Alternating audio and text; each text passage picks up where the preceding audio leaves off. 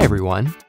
In the last video, we explored how to create a cloud layer that drifted and changed shape over the course of the shot, and not only cast shadows onto the terrain, but received shadows from the volcano as well. In this video, we'll focus on the wispy cloud patterns that come into focus as the three aircraft break through the main cloud layers in order to create parallax and provide a sense of speed, motion, and distance traveled. For this video, we'll temporarily disable the cloud layers created in the prior videos in order to speed up the refresh rate of the 3D preview.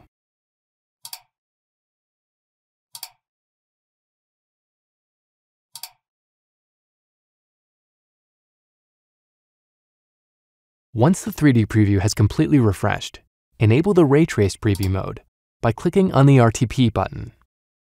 We'll start by adding a mid-level generic cloud layer to the project and giving it a descriptive name like Upper Wispy Clouds. The generic cloud presets give us access to all the fractal noise patterns used to create the cloud pattern. These settings can be accessed via the Pattern button at the bottom of the Atmosphere node list. Before we begin to sculpt the shape of the clouds, let's reposition the cloud layer at an altitude in which the three aircraft can fly through parts of it. We can use the cloud altitude and cloud depth values for this. The cloud altitude value determines the midpoint of the cloud, while the cloud depth value determines how tall the cloud layer is. By default, the cloud depth value is set to 150 meters for this cloud preset, which means that it will extend 75 meters above and below the cloud altitude value. Set the cloud altitude value to 3,050 meters. Notice how the display readout beneath the Atmosphere node list for the cloud base minimum and the cloud top maximum is automatically updated to reflect the new value. Set the cloud depth value to 100 in order to make the clouds a bit thinner. We want to limit the size of this cloud layer so that it extends from about the edge of the cloud layers used to hide the aircraft at the beginning of the shot to just beyond the location of the volcano in the terrain. Go to a top view of the project and disable the Ray Trace preview mode by clicking once again on the RTP button. If necessary, zoom out a bit in order to see the dotted radius circle that defines the extent of the upper wispy clouds. In order to determine the proper radius value for this cloud layer, we need to see some of the other cloud layers in this project. So in the Atmosphere node list, select the three cloud layers used to hide the aircraft at the beginning of the shot and enable each of them. Reduce the size of the upper wispy cloud layer by setting the radius value to about 12,000 meters. Let the 3D preview completely refresh so that we can see each cloud's dotted radius circles and also where the edges of the cloud layers actually are. Right-click in the 3D preview and select the upper wispy cloud. Then position and scale it by using the axis handles and its radius value until the dotted circle encompasses the area we want.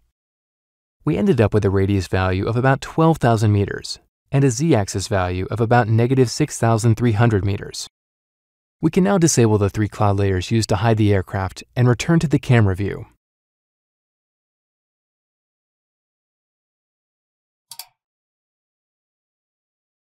With the cloud layer in position and scaled to size, we can explore the noise functions which define the shape of the cloud. Click on the Pattern button below the Atmosphere node list to open up the fractal noise settings. In order to enhance the feeling of speed and motion in our shot, we need to consider how fast the camera and aircraft are currently traveling, and then set the scale of the noise pattern for the cloud layer accordingly. Mach 2 is approximately 680 meters per second, which means that if we set the largest features of the noise pattern, the lead-in scale value, to 800, then we'll pass through a cloud feature in just over 1 second. Because we're moving past the individual cloud features so quickly, we want to set their dominant feature scale in relation to the size of the aircraft, which are about 20 meters in length. Set the feature scale value to about 75, which means that it will take the aircraft 2 or 3 frames to pass through a section of the cloud detail at this speed. If this value is set too low, the detail might change every frame, and this could appear as if the cloud were popping on and off. To visualize the noise pattern we're working with, click on the Shader Preview button to the right of the node name. The size readout at the top of the shader preview indicates 1 kilometer, which is slightly greater than the distance the three aircraft travel in 1 second. Click on the Zoom Out button to get a wider view of the fractal noise pattern we're traveling through. Terragen's Cloud Fractal Shader offers several types of noise pattern in order to create different looks for the clouds. These can be found listed under the Noise Flavor setting in the Tweak Noise tab. Try selecting the different patterns to see how they look in the shader preview window. For the thin and wispy looking clouds we're after, select the Perlin Ridges pattern. We want to tweak the settings in such a way so that each cloud feature has a brighter center that falls off into softer gray values towards the edge. Increasing the ridge smoothing value and noise variation value can help to define this look. Discovering the right combination of values to get the look you want involves a lot of experimentation. Keep an eye on both the shader preview window and the main 3D preview as you adjust the settings.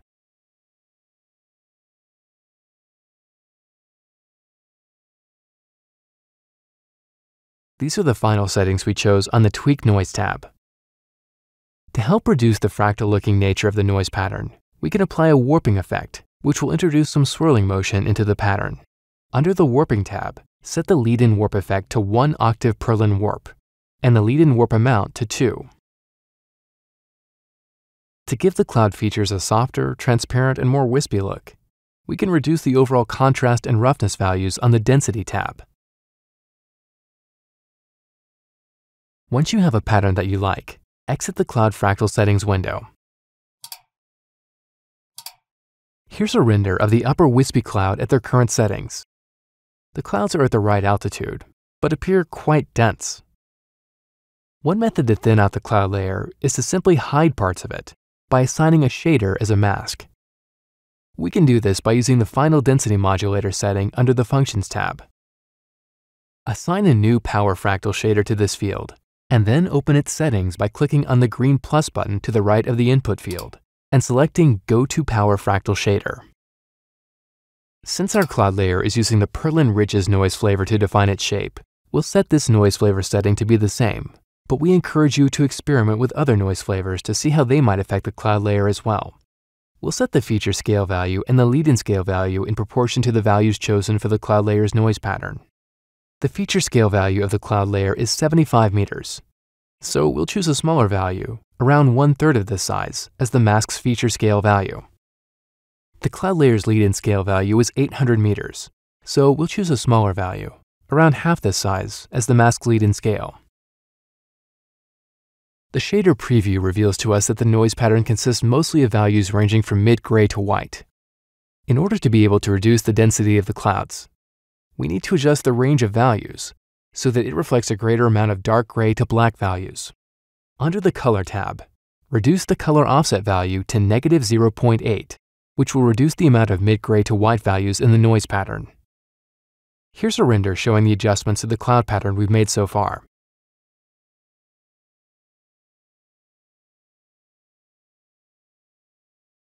We can increase the wispy appearance of the cloud features by increasing the edge sharpness value under the main tab. To make the cloud layer fainter and more transparent, reduce the cloud density value to 0.025. Finally, we can fill in the cloud layer with more wispy strands of clouds by increasing the coverage adjust value. In this render, we can see our final settings for the cloud. Now, let's add another wispy cloud layer at a lower altitude in order to create some parallax between the two layers. To expedite this setup, in the node network, we can copy the upper wispy clouds hierarchy, then paste them back into the project. Double-click on the duplicated cloud node layer to open its settings, and rename it to something descriptive like lower wispy clouds. Connect the output of the upper wispy cloud nodes to the main input of the lower wispy cloud node. Then, connect the output of the lower wispy clouds nodes to the atmosphere input of the planet node. With the lower wispy clouds layer connected into the project workflow, temporarily disable the upper wispy clouds by selecting the cloud layer node and pressing the D key on your keyboard. This will allow the 3D preview to refresh faster and also makes it easier to see any adjustments to the lower wispy clouds as we make them. We want the noise pattern for the lower cloud layer to be completely different from the upper cloud layer, so open its pattern button and change the seed value by clicking on the random seed button. We want to reposition this cloud layer and for it to extend beyond the limits of the upper wispy clouds layer. So lower the cloud altitude value by about 500 meters and increase the radius value by about 3,000 meters. Here's a render of both wispy cloud layers so far. At the lower altitude, we see much more of the individual cloud features. So let's reduce that amount by lowering the cloud density value to about 0.04 and the coverage adjust value to about 0.9. The wispy cloud layers look pretty good as we're traveling towards the volcano, but as the camera turns around and faces the other direction, the upper wispy clouds tend to stack up on top of each other because the layer is not very deep, and this tends to form a bright ridge that obscures much of the dynamic-looking distant cloud layers. The lower wispy clouds also extend too far into the distance, and their uniformity tends to create a flat-looking cloud layer. Let's temporarily disable the lower wispy clouds in order to focus on the adjustments to the upper wispy clouds. We can apply a shader as a mask to the upper wispy clouds so that we keep the clouds at the beginning of the shot and remove the cloud features that come into view after the camera rotates around the three aircraft.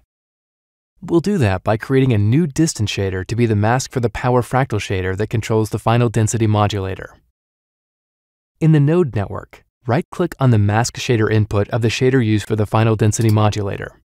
Select Create New Shader, then Color Shader, then Distance Shader from the context menus. A distance shader requires a reference camera in order to compute the distance and direction for the mask. Right-click on the camera input from the distance shader node and select Create New Camera, then select Camera from the context menus. Change the 3D preview to a top view. Then click on the Camera button on the toolbar to bring up the camera node list. Select the reference camera so that its properties are displayed, and we can see the values change as we adjust the camera in the 3D preview.